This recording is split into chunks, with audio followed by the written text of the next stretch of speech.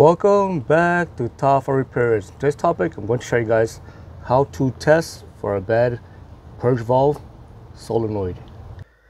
If you're getting P0442 to P0445, you might have a bad purge valve solenoid. I'm going to show you guys how to quickly test it. First, start your vehicle. The purge valve solenoid should be stuck closed and you should feel no vacuum. As you can see, there is no vacuum. If you feel vacuum at startup, that means the purge valve solenoid is stuck open. After the engine is warmed up, the computer should command the purge valve solenoid to open up and you will feel vacuum. When you feel vacuum when the engine is warmed up, that means the purge valve solenoid is working properly and it is not stuck closed. Right now, the computer commanded the purge valve solenoid to open up so you can feel vacuum.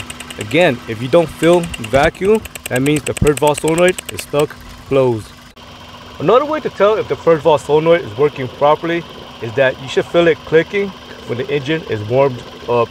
If the purge valve solenoid is not clicking, that means it is faulty and you should replace it. Another way to test for a bad purge valve solenoid is to energize it. When you energize the purge valve solenoid, you should hear a clicking sound. That means the purge valve solenoid is working properly and the valve is opening up. Another way to tell if the purge valve solenoid is working properly is to blow through the port.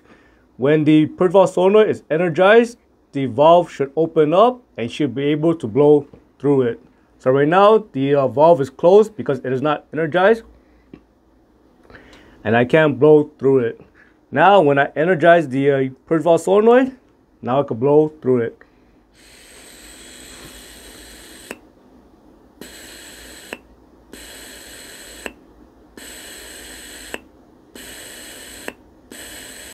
What are some of the symptoms of a bad purge valve solenoid? Well, you're going to get P0442 to P0445 code. And also, when you go to the gas station and you pump gas and you try to fill up your tank, and after you fill up your tank and when you start up your vehicle and the engine starts to run funny, that's because the purge valve solenoid is stuck open and is allowing a lot of the fuel vapor to go inside the combustion chamber. So remember, at startup, the purge valve solenoid should be stuck closed and the computer should command the purge valve solenoid to open up when the engine is warmed up. That is why at startup, when the purge valve solenoid is stuck open, it is going to allow a lot of fuel vapor to enter the combustion chamber and it is going to upset the air and fuel ratio, and this can cause the engine to run funny and you're going to notice rough idle. I hope you found this video useful. As always, thank you for watching and subscribe to Top 5 Auto Repairs.